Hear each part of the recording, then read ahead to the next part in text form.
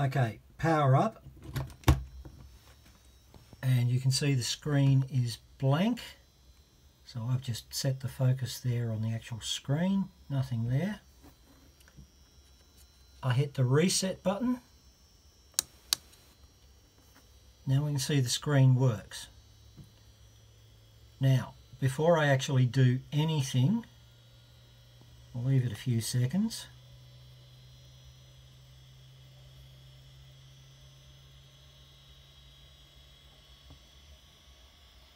Okay, there it goes. That's what happens. So if I reset that, so I've got to actually hold it to get a reset sometimes. Now, I can see the menu works.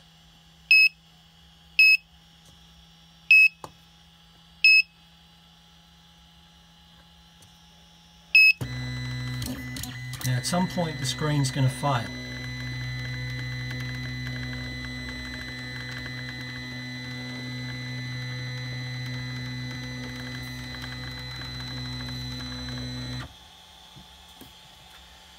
Okay.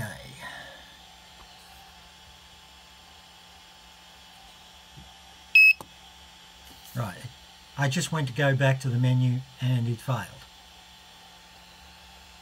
But if I go one more, it's homing, it's going to intelligent level. But the screen is blank, and the only way to get it back is to reset. And it's taking more resets every time that happens. So that's what's wrong with this printer. But the printer's working, like the control board is working in the background, but the screen is going blank.